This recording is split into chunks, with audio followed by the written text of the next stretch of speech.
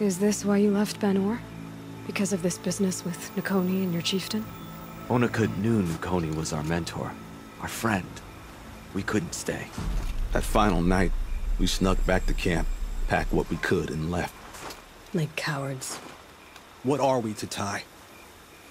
We are Banuk, aren't we? Survive and prevail. That's what we do. It's not what she did. Nakoni challenged the chieftain. Why? Onikuk wrapped himself in power and authority the way some people wrap themselves in furs. If you were willing to fawn over him and sing false songs to him, you might get a spot on the best hunts. The Werak split into two. Those willing to lick the bottoms of Onikud's feet, and the rest of us, waiting for things to get better. Until Nakoni. She was the best and bravest of us. She was the one who took a stand. What happened? How did you lose Nakoni?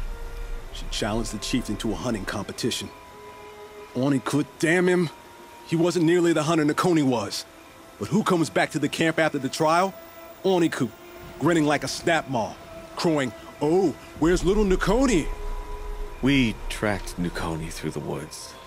Found her not far from the trailhead. With their damn neck snapped. I don't want to remember her like that. Sometimes that memory, it's all I can think of. I'm sorry, Tatai. It sounds like she meant a lot to you. To all of you.